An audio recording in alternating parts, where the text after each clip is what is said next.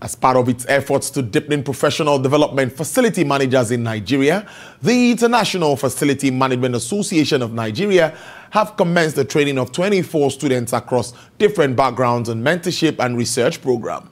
The president of the Nigerian chapter, Mr. Segun Adebayo, disclosed this while delivering a speech at the commemoration of the World Facility Management Day in Lagos. Adeshewa Odushoga reports.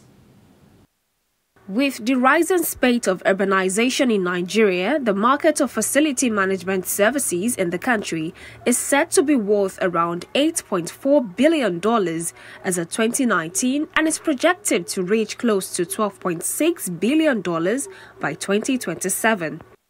Celebrating the World Facility Management Day 2020 with the theme Standing Tall Beyond the Pandemic, the International Facility Management Association Nigerian chapter has commenced a mentorship development initiative with 24 mentees.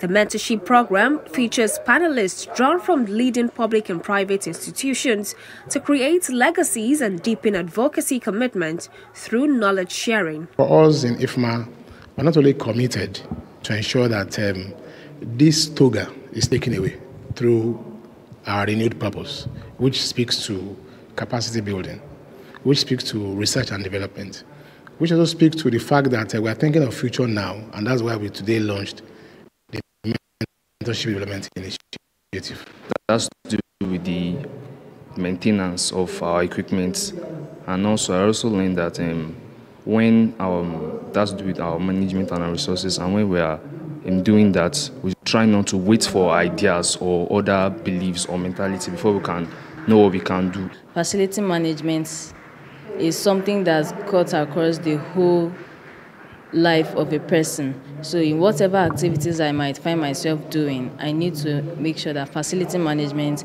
is incorporated into this. While the lockdowns ushered by the COVID-19 pandemic obstructed mobility, affecting workers and changing the office space where many started to work from home, the role of the facility managers is becoming more and more prominent and even shifting from an operational to a strategic level, springing new opportunity for facility manager to integrate the new office environment and the needs of employees in terms of working from home into the corporate culture. Last year, we were still in the thick, not too thick of the pandemic though, but we were gradually leaving pandemic. And for now, having got to where we are, it's important for us to celebrate ourselves. The International Facility Management Association in Nigeria have continued to come up with different prospects and strategies to survive in the new normal, setting up sustainable standards and collaboration with the Lagos State Public Institution in a program tagged A Day with Artisans to compete with global best practices. Adeshewa Odushoga, TVC News, Lagos.